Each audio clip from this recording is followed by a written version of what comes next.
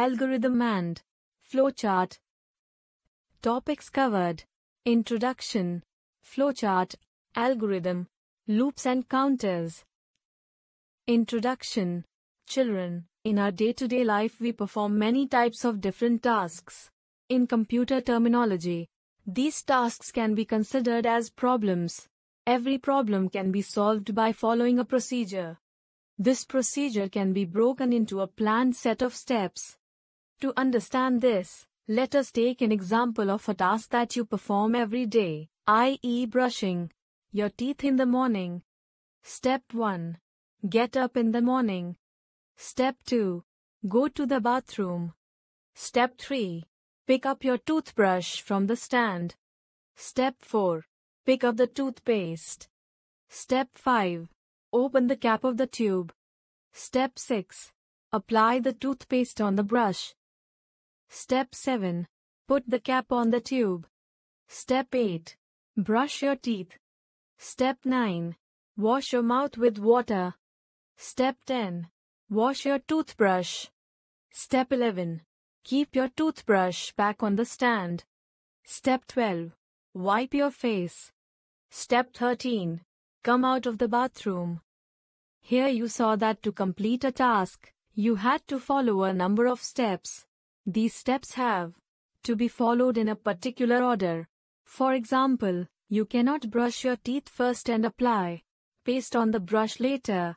The steps involved to carry out a task have to be executed in a planned, systematic manner. Similarly, to carry out a task, a computer also has to carry out a number of steps in a planned order. A computer, being a machine, needs instructions to carry out each step. It has to be clearly instructed to carry out each step involved in solving a problem. A set of instructions given to the computer in a step-by-step manner to perform a specific task is called a computer program. Algorithm. An algorithm is defined as a formal set of instructions. When different sets of instructions are put together, they form a computer program. In computing, a set of instructions is implemented by a computer to perform a specific work, such as solving a logical or a mathematical problem. It will be easier to code a program after we have well prepared an algorithm and a flowchart. For example, if you want to find the sum of two numbers, you take the first number, then the second number, and add them to get addition as their result. An algorithm is written on a simple language. Let's write an algorithm for buying a birthday card for your friend. Step 1. Start. Step 2. Go to the market. Step 3. Go to the stationery shop. Step 4. Select the birthday card for friend. Step 5. Pay the money. Step 6. Take the birthday card. Step 7. Come back home. Step 8. Stop. Flowchart. A flowchart is a visual representation of a problem-solving process, in which steps are laid out in logical order. It is called a flowchart, since it charts the flow of a program. The program flowchart can be likened to the blueprint, map, of a building. As we know, a designer draws a map before starting construction on a building. Similarly, a programmer prefers to draw a flowchart prior to writing a computer program. Once the flowchart is drawn, it becomes easy to write the program in any high-level language.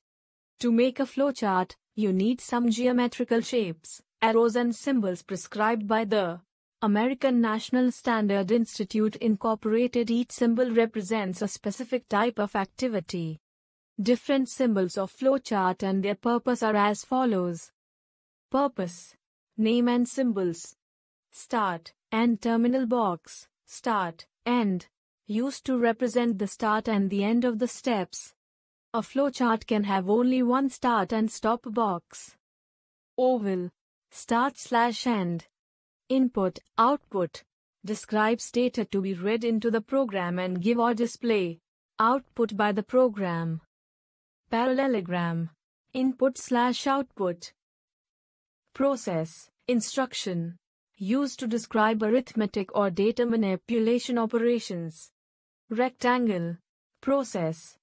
Decision box, used for logic or comparison operations. The outflow path depends on the answer to the yes/no question asked. Diamond, decision. Flow lines, connects symbol and show the flow of the algorithm logic. Flow lines. Connector, connects different flow lines. Circle, connector. Advantages of flowchart. 1. Flowcharts are better way of communicating the logic of a system. 2. With the help of a flowchart, a problem can be analyzed in more effective way. 3. A flowchart acts as a guide or blueprint during the system analysis and program development phase. 4. The flowchart helps find out errors. Disadvantages of flowchart. 1. Sometimes, the program logic is quite long. In that case, a flowchart becomes complex. 2. If alterations are required, the flowchart may need redrawing completely.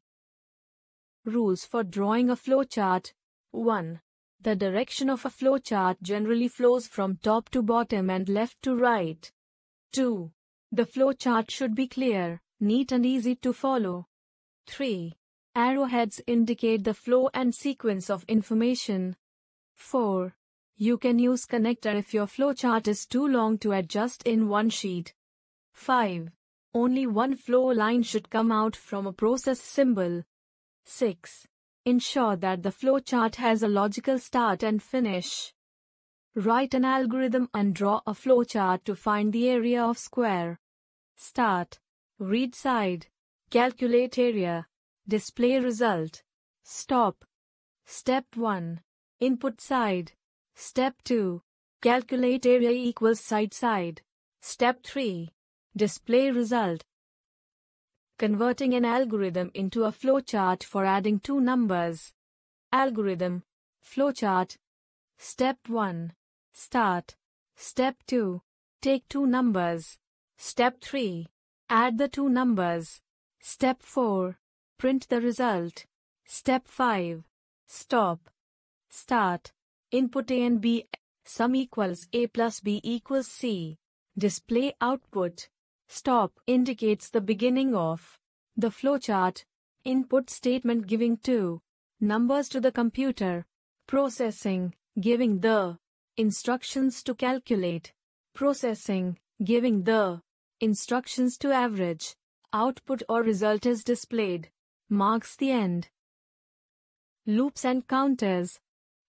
Suppose you want to print your name 500 times. The flowchart will be very long. Here, you can use counter.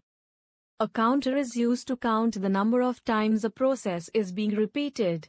The counter is a variable and gets an incremented number after each repetition. This repetition is called as looping. When the value of the counter becomes equal to 500, it will get out of the loop. Start. Input name. Count equals 1. Print name. Count equals country T plus 1. Is count less than equals 500? Yes. No. Stop.